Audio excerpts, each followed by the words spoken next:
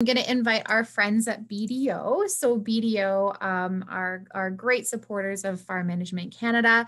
They're sponsoring this next session. And so it's called, New Benchmarks for Canadian Agriculture. So we've been working with BDO and Larry Martin and his team for the past few years. And we're excited to kind of see what's come of rethinking financial statements, rethinking the way that we can compare apples to apples, and kind of work on benchmarking and how we're measuring up. So we've got Maggie Van Kemp, National Agricultural Practice Development Leader at BDO. What a great title is that. And then I'm not going to introduce the other speakers too thoroughly because I know Maggie's going to do that, but we have Larry Martin from Agri-Food Management Excellence. We've got Lisa Kemp, partner with Agriculture Industry Lead and BDO, and Matt Penner, Senior Manager of the Pembina branch of BDO. So without further ado, I will throw it over to the team at BDO. Thanks so much. Welcome to the benchmarking presentation. When I reviewed the slides that everyone was going to present, I thought we should actually rename this to Unlocking the Power of Your Farm Numbers, because that's exactly what they're going to do today. Benchmarking is simply a way to compare and give you insights and ways to improve on your farm performance. And we've been doing it. Farmers have been doing this forever. I mean, coffee shop yield talk. I remember my dad actually pouring himself over the Holstein Journal, comparing the production of bull daughters to his own herd and how to make breeding selections around that. So benchmarking has basically been used for production with small data historically, so it's been somewhat unreliable. But as we saw in Casper's presentation, we're entering the data decision era. And financial benchmarking is going to take your decision-making to the next level, tying operational decisions with profitability. And these benchmarks that BDO has put together for you today contain a lot of data, so they're very reliable and they're very meaningful. And we're going to dig into that. They objectively can give you some idea of your performance and see what's working well and where to improve. It's basically like a gateway drug to better business planning. I'm Maggie Van Kemp. I'm live from Guelph, Ontario. I'm joined today, as Heather said, with Dr. Larry Martin. He's in Cambridge. Lisa Kemp, who's a farmer and accountant in Lindsay, Ontario, is joining us, and Matt Penner, an accountant, and I like to call him our benchmarking maverick from Winkler. Welcome, everyone.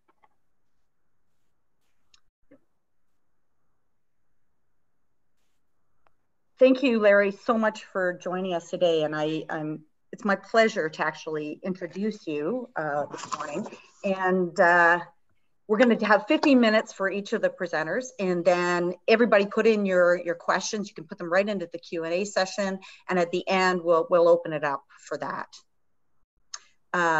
Just to give you a bit of a rundown, Larry's going to do an explanation of what the benchmarking ratios are and how to use them. Then Lisa's going to give us a sneak peek into what the benchmarks are telling us about Canadian agriculture today.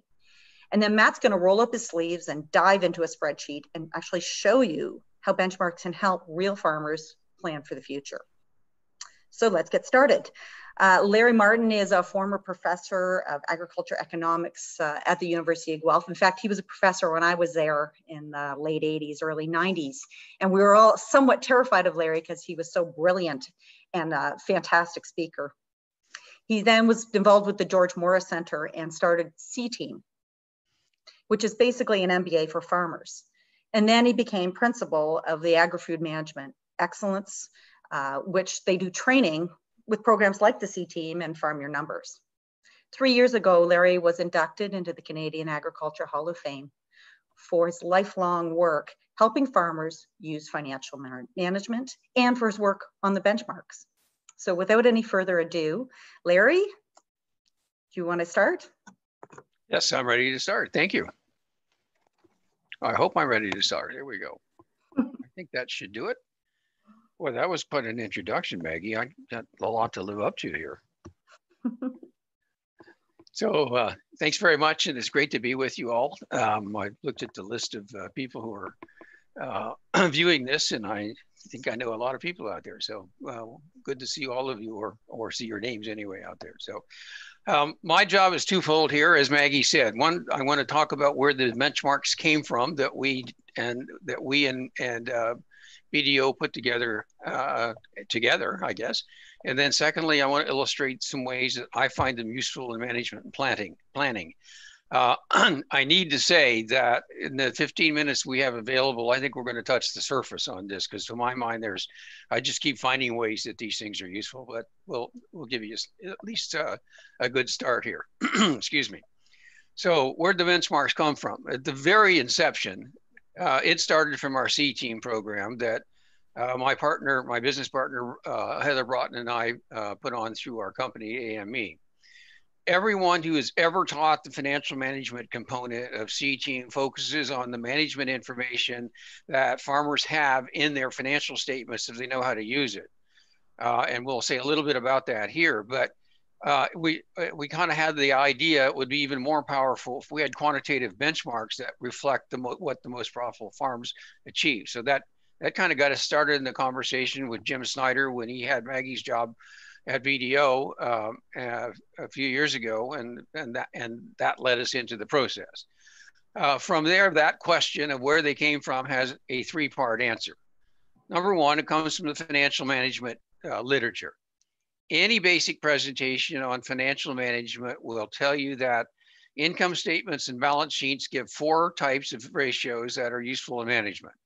We have operating ratios, which come off the income statement. We have liquidity ratios, which come off the balance sheet, solvency ratios that come off the income and balance sheets, and profitability ratios that come off the income and balance sheets. Liquidity and solvency are probably pretty much the standard for most types of businesses with a few variations. Profitability is kind of a performance thing at the end. The operating ratios is where there's lots of variation among different types of firms. And so that's the basis for our benchmark. That's the first part of the basis for our benchmarking process. The second part comes from having a standard income statement. In order to compare among businesses, because what you're going to end up doing is comparing your farm or an individual farm to a benchmark that comes from a group, you got to be able to compare apples to apples. Apples and oranges don't work in this thing. So a fundamental requirement is to have a standard structure to the farm's income statement. And that's something that actually people have been calling for my whole career, which is more than a couple of days long, I'll tell you. And we finally got some of the accountants at BDO to finally agree to actually standardize the statement. So here's how we set up the standard operating statement. It's organized into logical categories, and on the cost side is based on 2 principles. First, managing operations is different than managing capital and finances, and we split it out on the basis of that, as I'll show you in a minute.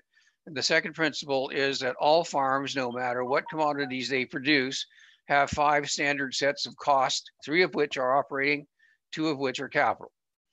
Okay, so going to the next step to say more about the way we standardize the statement. Number one, it needs to be done with an accrual statement. The cash statement doesn't work. You gotta have the accrual. On the revenue side, what we do include is the sales of the products that the farm produces, crop insurance claims, custom work, change in product inventory. It does not include government payments other than crop insurance, obviously. It does not include gain or loss on disposal of assets, investment income, non-farm income, and expenses, and so forth.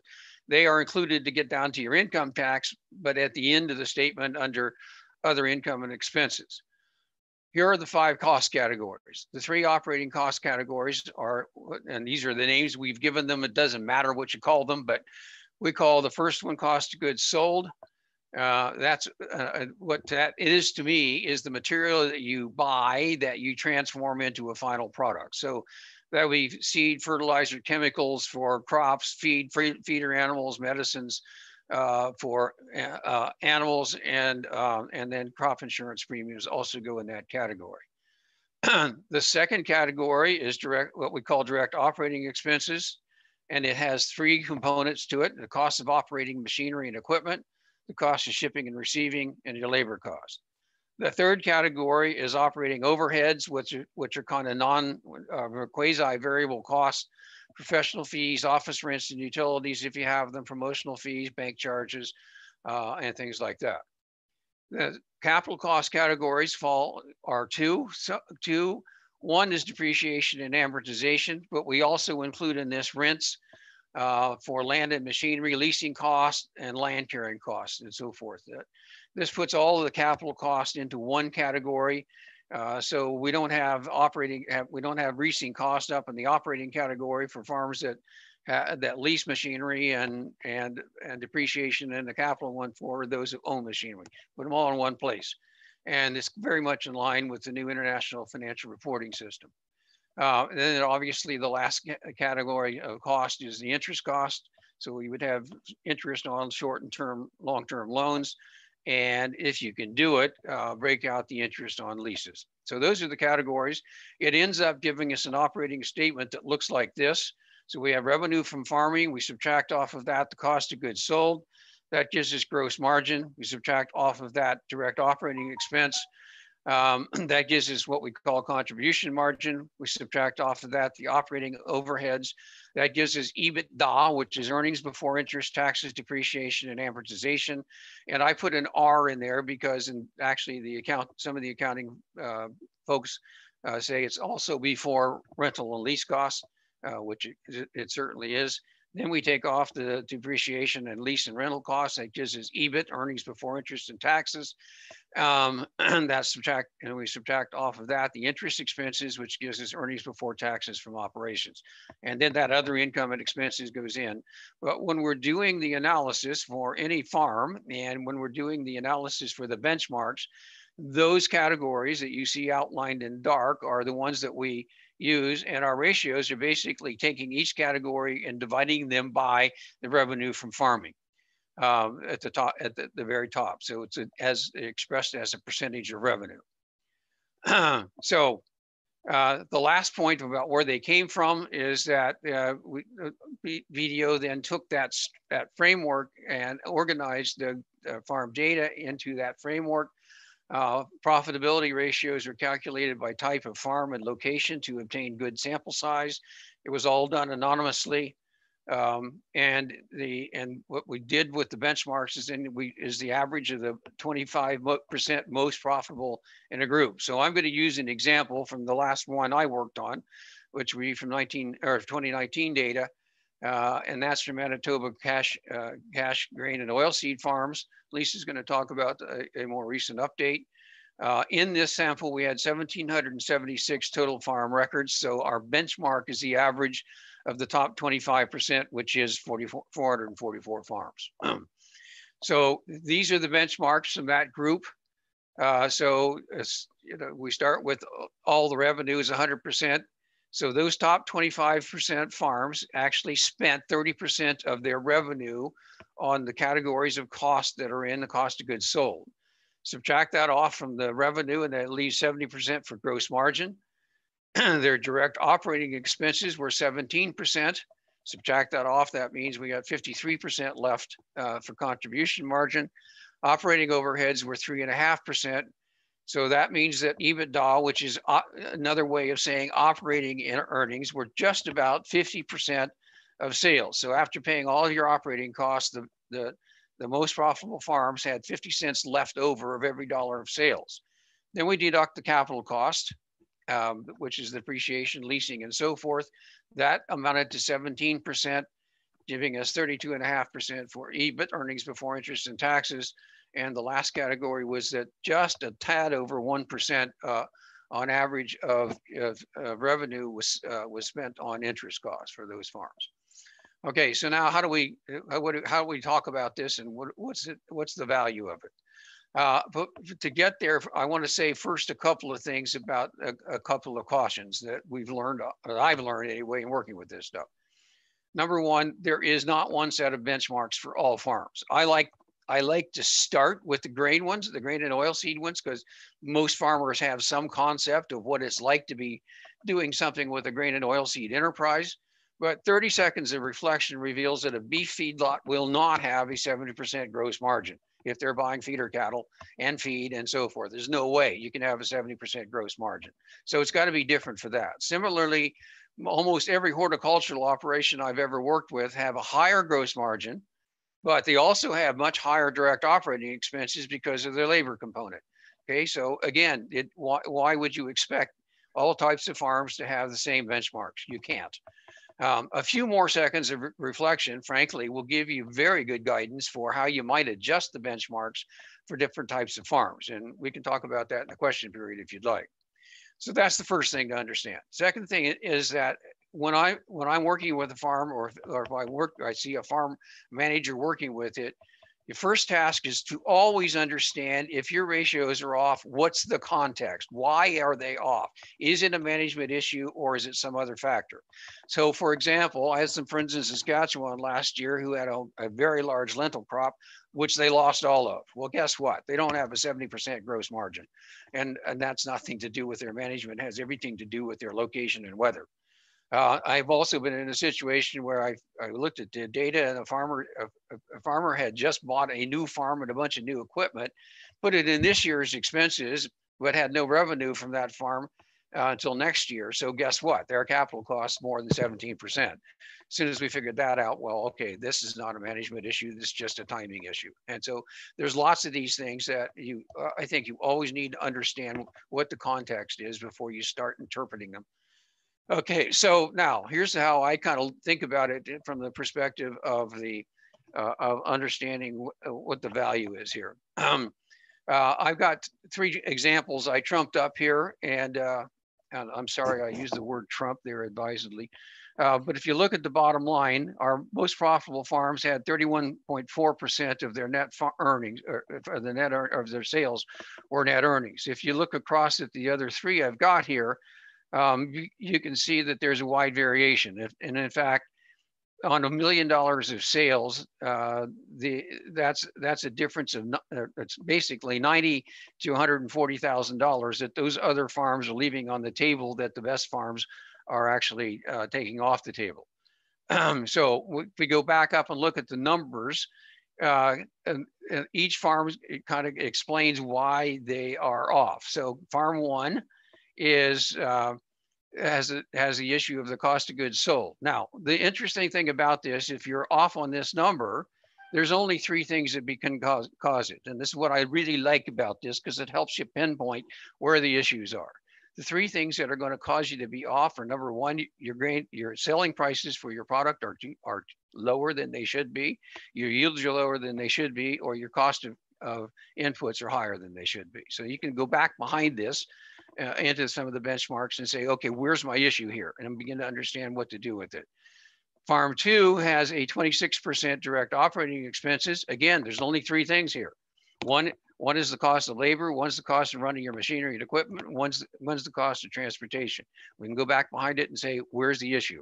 The farm three has their issues down below on cost of capital. Okay, their cost of capital is much higher, and they obviously borrowed a bunch of money, and they've got a higher interest cost. Okay, so what this tells me from a strategic perspective is farm three has way more assets than they need to have for the amount of sales. They need to generate more. They either need to generate more sales from those assets, or they need to sell some assets. One of those two things. So as a final kind of point on this, my generalizations are at least these three things. Understanding these numbers and how your numbers reflect or compare to them are, number one, allow you to pinpoint exactly where you have a problem. Okay. Number two, it gives focus for future planning and investment. So let's take that first farm. If their issue is their selling prices are too low, most likely, and this is what I see happening all the time with farms, I'm going to have a strategic intent in my plan of being able to improve my marketing ability. And so what am I going to do about it, and so forth. So it helps you with planning and investment in many cases. And then obviously, as a corollary of both of those things, it can help you pinpoint your goals and help you measure whether you've reached them and whether you're making improvements or not. Okay, Maggie, I'm finished with that. So it's time I can move on. You can move on. Thanks, Larry. I just want to thank you so much for being here today. We were really concerned. About 3 weeks ago, I got a little email from Larry saying he had a snag, that he was in the hospital, and then suddenly he's getting heart surgery, and we were so worried about it. So thank you. I'm very glad you've recovered, and we'll look forward to answering some of the questions at the very end. I've got a couple for you in the Q&A box already. Thanks, Marty. Yep, thanks. So next up is Lisa Kemp. You can see her presentation on the left. She is the benchmarking lead for BDO Agriculture Canada, and she's a partner in the BDO office in Lindsay, Ontario. She's been instrumental in getting those standardized financial statements that Larry talked about into all our offices across Canada. And she comes with a sort of practical, get it done attitude, because she is actually a farmer as well. So her family farms beef, they have grain and oil seeds, and they just are starting into the chicken business in the new year. So she comes with sort of a very practical attitude, and she has a Bachelor of Science of Agriculture from the University of Guelph, and of course a CPA as well. She's going to talk about the results of the new benchmarking. We're putting out some reports in January, and you can actually see in the chat box the URL to click on to register to get them for free. You can pre-register to get them, so they'll just come to your inbox. And she's going to tell us what's happening based on those numbers on Canadian farms across Canada. So welcome, Lisa. Thanks, Maggie. So our goal has been to help Canadian farmers understand where they stand financially and the impact decisions can have on profitability of your businesses. Our standardized financial statements, so again, they're based on the framework that Larry just discussed. And then the way we can benchmark introduces understanding and context to take operations to the next level. Our goal is to have you not leaving your accountants and filing your statements in a drawer, but rather using the information as a tool and unlocking the power of your financial statements and helping make better decisions. The information you get out of a tool like this is only as good as the data that goes into it. So since we internally control all the data accumulated and it's prepared using consistent processes, we have strong confidence in the quality of the numbers. Over the past several years, we've added data from more production years and added more geographical regions to our sample. We found that the numbers are extremely consistent and stable, and this consistency gives us assurance that we have it right. This tool will help you understand the strengths and weaknesses of your own operation and identify opportunities to increase margins. So as Larry said, you need to watch the context before you start interpreting the numbers. If yields are affected by weather in a given year or a new investment's been made that hasn't had a chance to impact revenue yet, the ratios can be unrepresentative of your farm's performance. So in general, we always look at 3 to 5 years of data. And when we look at our clients' numbers over a 5-year period, we see clear trends and consistent margins. And once you understand your own margins and trends, the next step is to compare it to similar producers. The real value in this analysis isn't just in looking at any particular ratio, but in the deeper understanding of your farm's financial performance and the discussions and analysis that drive from those numbers. Our reporting helps you make informed decisions based on your actual numbers. So this is a summary of the average operating income ratio for all types of Canadian farms from PEI to Alberta over the last 5 years. It does reflect bad weather in the 2019 crop year across the West and many parts of Ontario, but all the ratios are fairly consistent year over year, reflecting the quality of the data and the overall stability of Canadian agriculture. What we see over here on average is that operating income's around 28% of revenue, or you have $280,000 of operating income for every $1 million of revenue base that an operation might have. The average farm's operating income ratio has slipped slightly over the last 5 years, and overall net income's now 2% below the 5-year average. This is an interesting chart showing the continued overarching impact costs of capital are having on the industry and subsequent vulnerability. So the orange bars are your operating income percentage, or the percentage of revenue you have left over after paying all your operating expenses. And the blue line shows the capital cost. So as Larry said, this includes rent, property taxes, amortization, lease payments, interest on your debt. And you can see in the graph, the cost of capital consumes most of the income that operations are generating. So capital costs in farm businesses are significant, and managing that's imperative to the health of Canada's farms.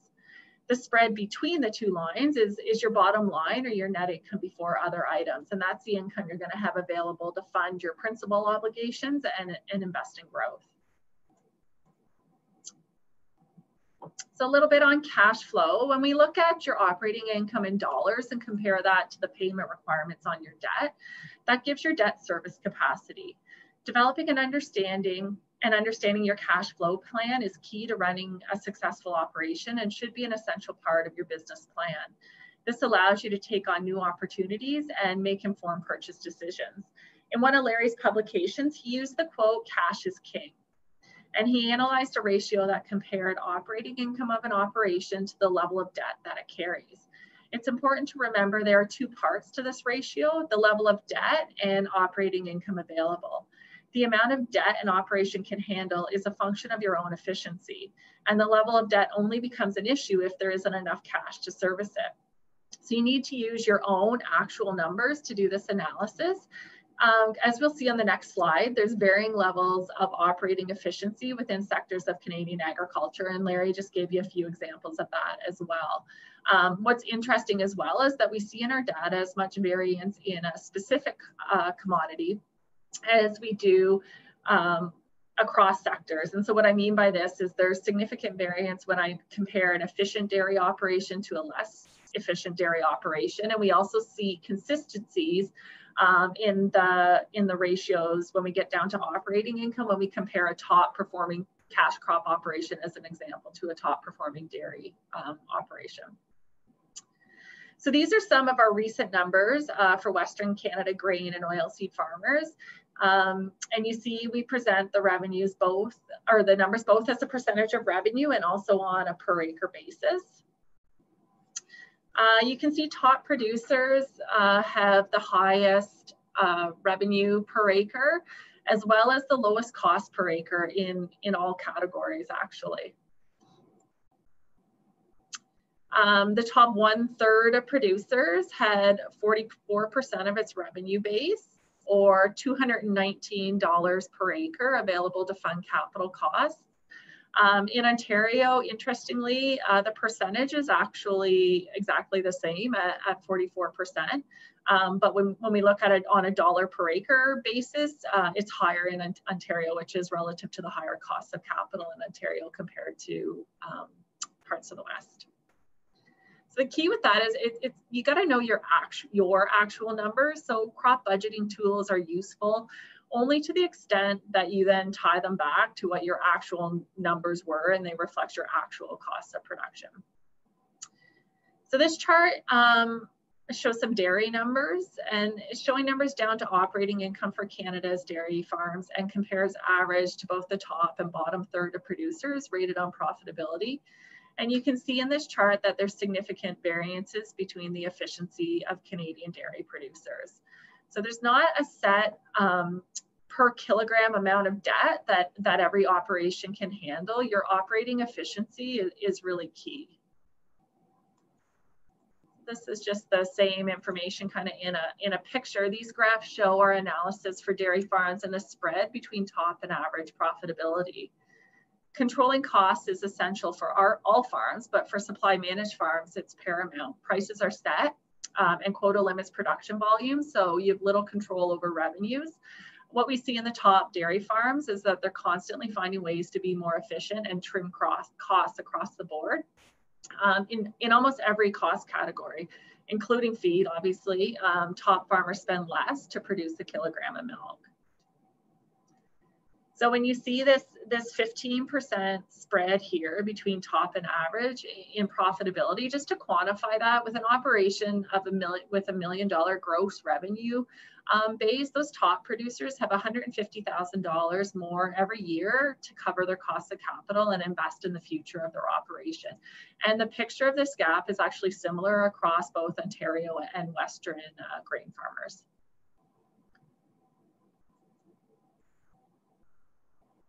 A final point that was evident in the studies that we did is that the largest farms are not necessarily the most profitable.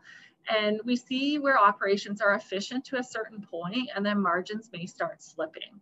And maybe it'll just take time as operations grow and management adjusts to realign profitability.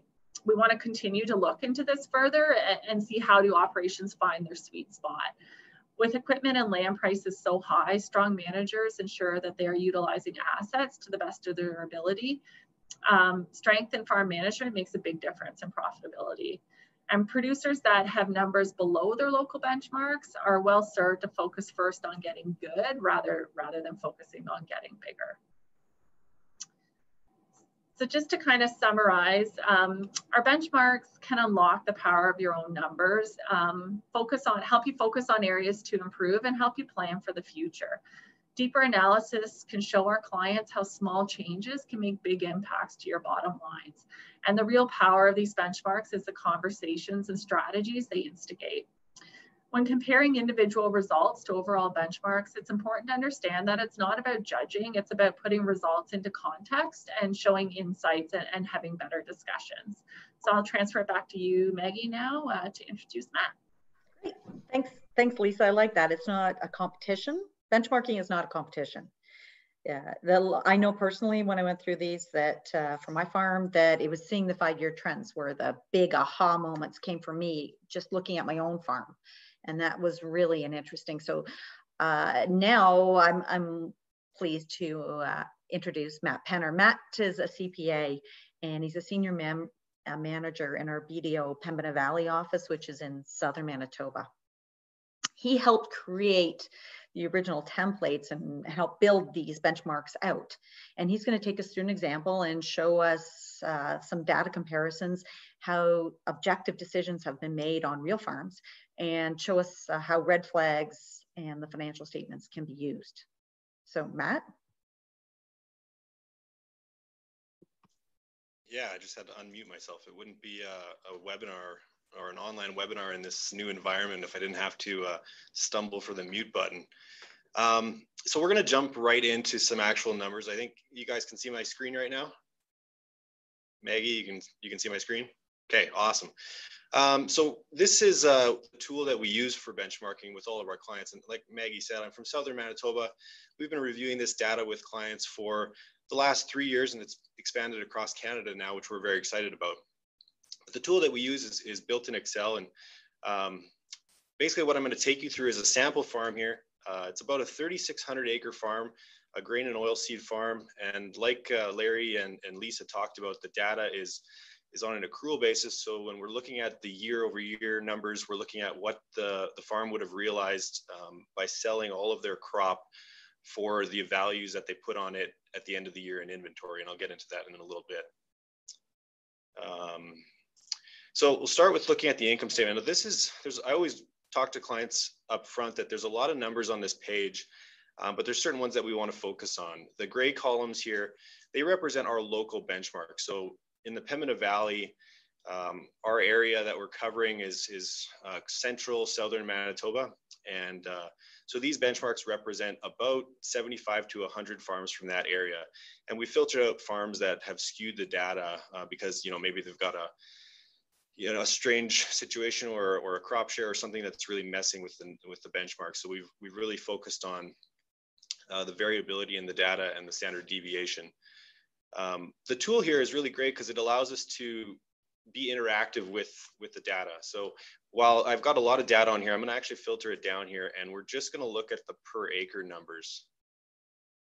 So I'm going to take off the actual numbers, and we're going to look at the per acre numbers, and I'm going to throw a yearly benchmark on there and also a average benchmark, so you can see that.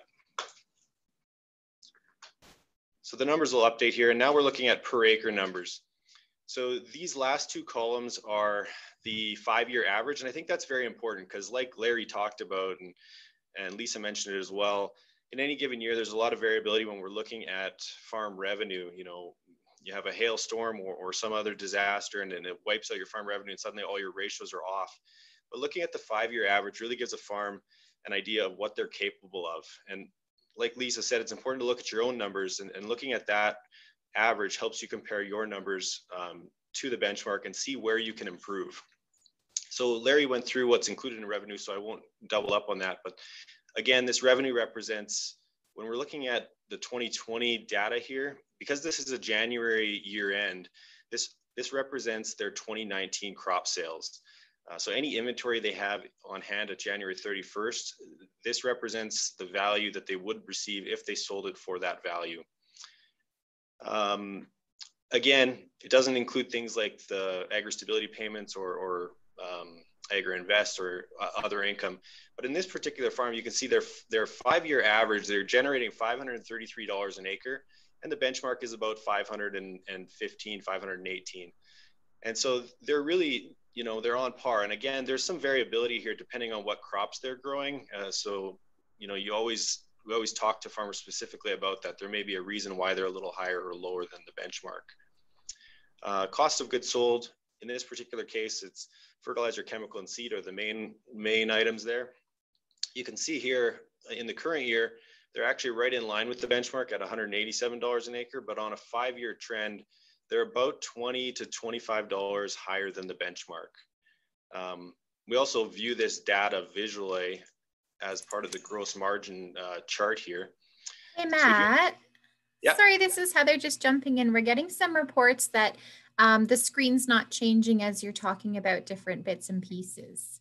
It's still on the main screen that you shared, the financial benchmarks, October 1st, 2020, at the top of the screen. So not sure if you can maybe reload that in or. Yeah, I can try to unload or take it off here and then put it back on. Let's see. Maybe unshare and share. And thanks everyone for the warnings. I have a couple questions. We can just, while Matt's doing that, and we can make sure we get all the questions answered. This one is for Larry. And the question is, crop insurance has a subsidy component, so why not keep it with government revenue? Yeah, I saw that question. It's an interesting one. And the answer is, the argument is that it's a risk management tool, and therefore it should go in as revenue. The problem is exactly what the questioner has pointed out. Yes, there's a subsidy component to it. So the question is, what do you do? It's one of those things, in my view, and it's one of the reasons we could never get to a standard function before, or statement before, because people couldn't agree on anything. In my view, you have to make a decision and go on, and that's the decision we made. I think there's more legitimacy to that than there is to the subsidy part, and that's why we made the decision. But this goes on and on. I mean, there's always been an argument: should property taxes be a capital cost, or should be an overhead cost? Well, I brought that up to a farmer one day, and he said, "That's a stupid question. It's such a small part of my expenditures. Why are you spending any time on it? Make a decision and keep it that way, and let's get to the important part." And that's kind of where we are with that one. Great. Matt, you ready to go again? Yeah, I'm just loading it up here. Let's see if this works. That's great. Also, Larry, you can answer this question in the meantime. 1% for interest cost seems low, given the large amount of debt on some farms, and not only Western Canada, but across Canada.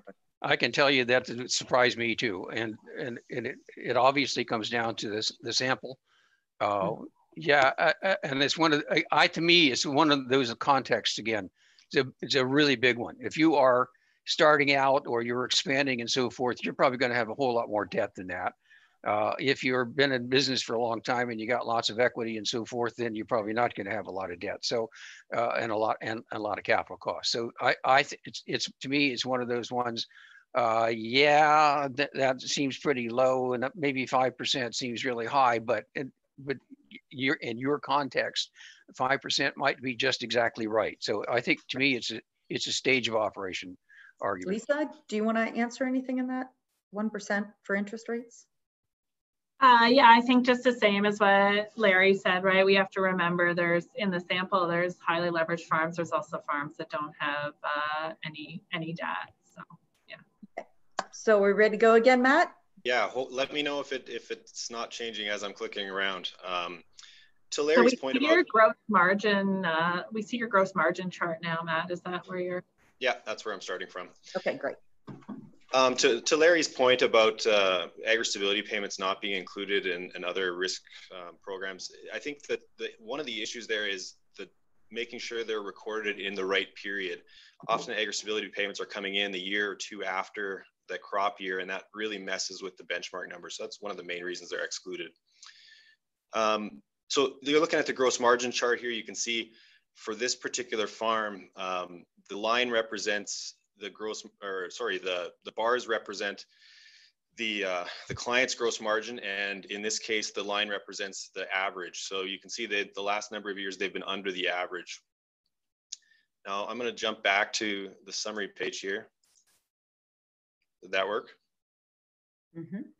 Okay. The next line here is direct operating expenses.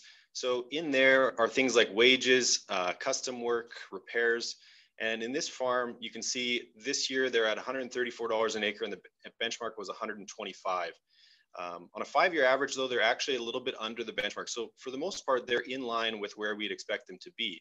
This particular year, they had a lot more repairs than the average. And that drove up their costs, which again, you're gonna see in any particular year, but looking at the average is what you wanna look at. Contribution margin, again, we can look at that graph, and it's similar in this case to the gross margin chart. Again, they're not pulling in enough in a couple of these years, but on the 5-year average, they are quite consistent with it. The next one here is, well, we'll skip over overhead expenses, as that one's really small, and they are somewhat higher than the benchmark, but in this case, we'll just skip over that. The operating income per acre, you can see in this year, they generated 143 and the benchmark's 149.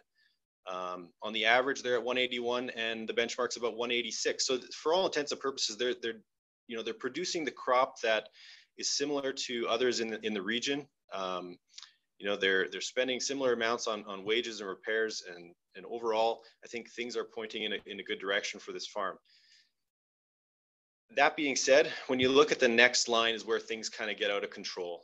So capital related costs here are about $100 per acre higher than the average. And when we only have $143 per acre from operating income, we can't have capital related costs this high. One thing we like to look at is, like Larry talked about, that EBITDA. Operating income, I like to look at the average, the $181 per acre here. And, basically that tells a farmer, you've got $181 to cover your land rent, your equipment costs, and interest. We'll dive into this number a bit here. And some of the reasons for that on this farm is, Larry talked a bit about it, but their equipment fleet. It's one thing I like to talk to clients about is, how many acres could you add tomorrow without adding a single piece of equipment? And in this case, the client indicated that it was significant. So they've got depreciation or amortization of $105 per acre, and the benchmark is about half of that.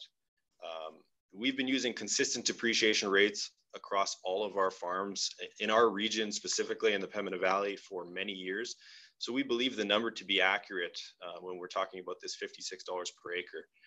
So we talk specifically about what kind of equipment they have that they're not fully utilizing, and where they could maybe look to add acres if they're able to find some to rent or purchase.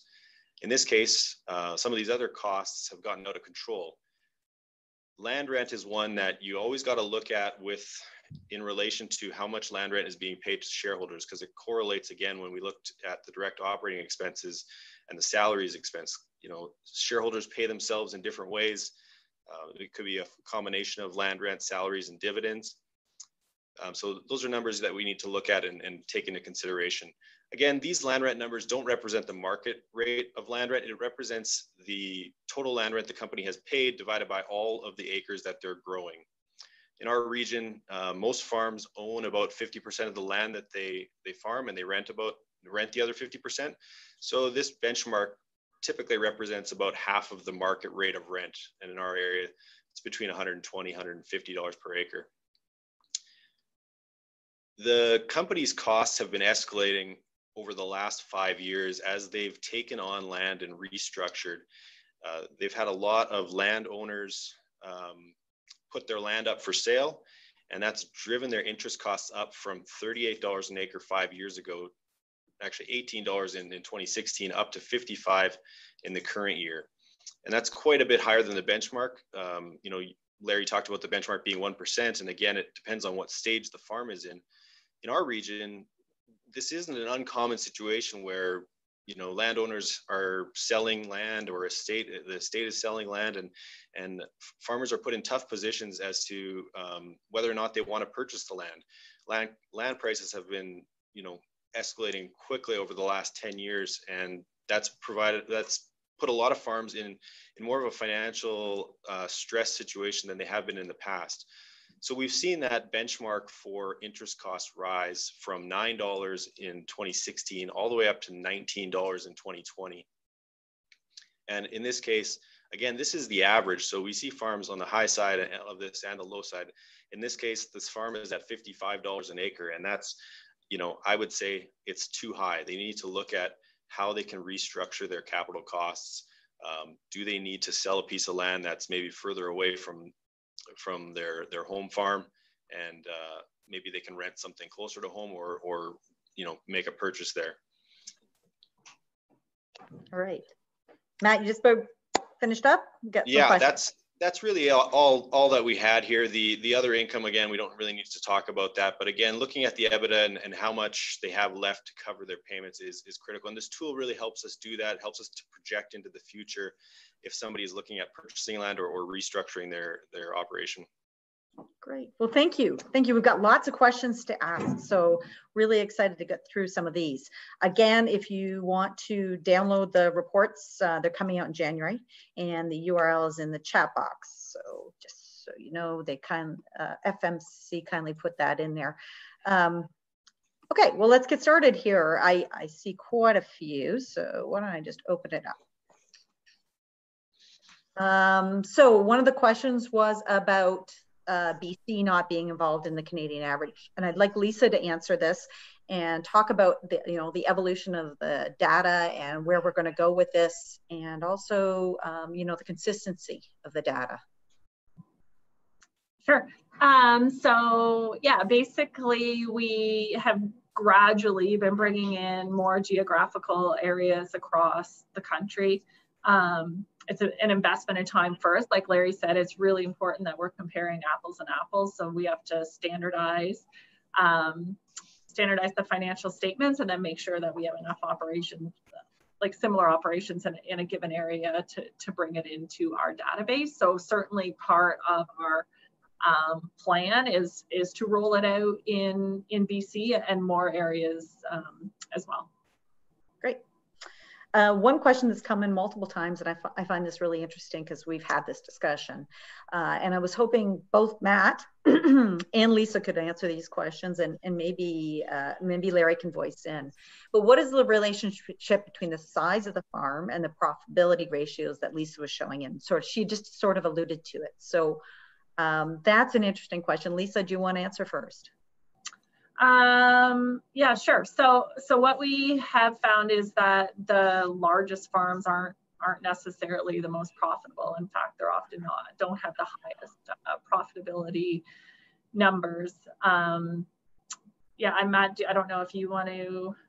Yeah, I think to that point, what I see is farm management, it sometimes gets out of control as farms grow, and they go from an operation where it's maybe 2,500, 3,500 acres, where, father and son or father and daughter can manage the whole operation, until acres are added, and they just can't keep their hands on everything. So they've got to hire that farm management piece out, or pieces of it out.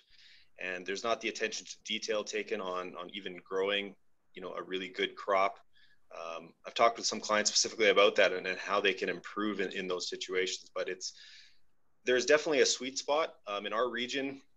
The farm that we were looking at there of 3,500 acres, that's kind of what we see in that sweet spot of 2,500, 3,500. They're able to farm that with one combine. Their equipment is is utilized fully. This was not a great example of that, obviously, but yeah. Yeah, and that varies across the country, right? Right. Oh, yeah. Right. And of course, depends on the type of farm as well. So the bell curve. Can I just add one little comment to that? And I totally agree with what Matt said. My experience is that as you grow your farm, you got to grow your management ability, and lots of people don't, and that's where the problem lies sometimes. Yeah, well said, Larry. Another question from Todd is, how do you treat private insurance claims like premiums from entities like GARS, which is a whole farm insurance program? I think it's included as revenue and cost, isn't it? In the same categories as crop insurance, I think. Yeah. Should be. That's interesting on the crop insurance discussion that we had when it's in revenue.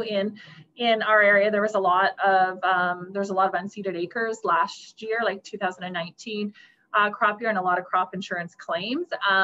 And when you line it up, it really tells you that crop insurance does what it's supposed to, because the margins actually stay very consistent in a year that a crop insurance claim was triggered. And I don't see, as in Ontario, we don't see those other production insurance programs as much, but I expect it's a similar story. Yeah, which is another argument for including it, I think, as revenue. Absolutely. Okay, so can a farmer do this kind of analysis themselves, or do you recommend hiring a professional to help with analysis? And what are top farmers doing in this regard? So I think maybe Lisa, start with that one, and then we'll move through the group. Can they do it themselves? So yes, I mean, you can do it yourself.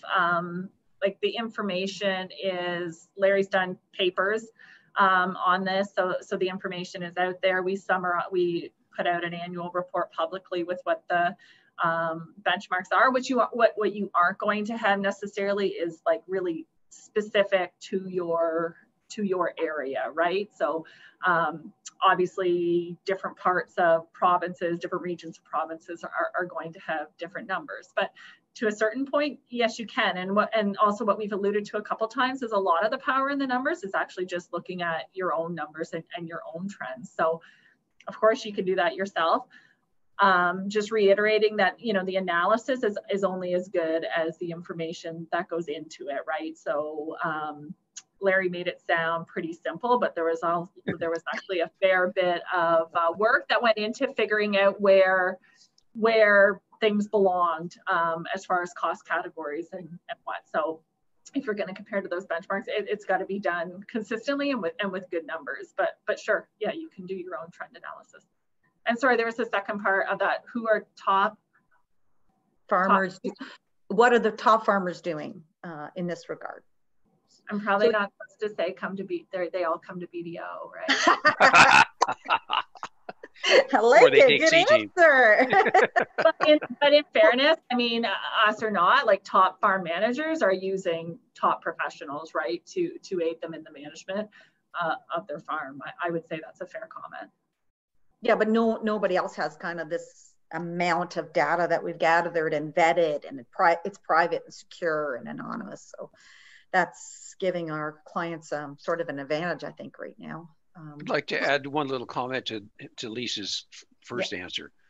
I think the other reason to have a conversation with a Matt or somebody like that is they've got experience. They've seen other farms and so forth. And being able to talk it out with somebody especially if you got somebody who's got experience and understands what others are doing, it really helps you. You can only go so far yourself. Especially if you happen to be an extrovert and talking, you think by talking and that sort of thing, having that third party is kind of useful. Yeah, and our goal is really to get the information presented to you efficiently and practically in a way that is useful to you, right? So what's useful to one operation may differ than how another operation wants to. So our goal is to get the information you need and help you dig into it the way you need it to manage your operation.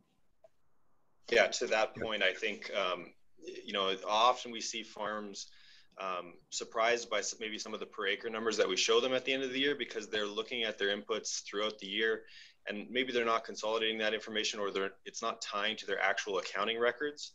And that, you know, it's so critical that when you're doing this analysis, that you're using your actual accounting records, and not just, a spreadsheet with your input costs on it. Right. Yeah, that may have been given to you by your input supplier, right? Yeah.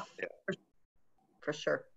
So there's some questions about the tool itself, and the deliverable. What it looks like. What you saw today was actually what Matt would do with his client. He'd sit down, and it's just a plain old spreadsheet.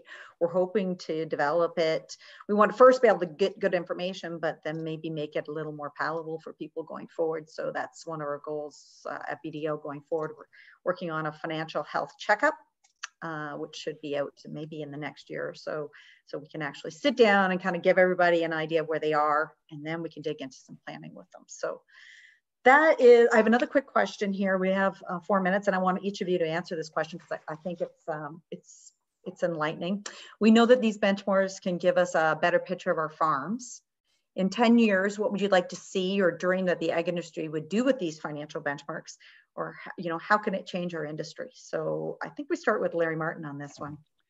Well, you know the answer, my answer to that question, because we've talked about it before, but my perception would be I would love to see a kind of a coalition of accounting firms and others put together a national database. One of the things that we can't do with the BDO one is come up with benchmarks for individual sets of farms, because of, their sample size isn't big enough. So as I said before, you can, with a little bit of reflection, you can probably get a pretty good idea about how to change from the basic crop data to let's say different types of horticulture and so forth. But it sure would be nice if we had a big enough sample of potato farms, or and that's probably the easy one, row crop farms of different types, to be able to come up with numbers that we've got them. And I think the way to do that is to have a large sample. And it would, the more information you have, the better it is, as far as I'm concerned. So that's where I'd like to see it go. Matt, how about you? Where would you like to see this go in the future? Yeah, and I agree with Larry. I also take a little bit of a different approach there and say, I think it's going to get, the data is going to get better. I really enjoyed Casper's talk on technology, and I see accounting systems eventually linking in with the data that's coming out of the combine or your tractor, how much you're putting down as far as chemical, and it going directly into your accounting software, so that you can look at these benchmarks in real time. Now we're reviewing these with our clients after their year is already done, and typically their next year is already seeded. Because that's when their year end is complete. So there's a little bit of time lag, and the relevance, to make decisions on the fly, isn't as there. And I think it's going to get there. I'm really excited where technology is going to take,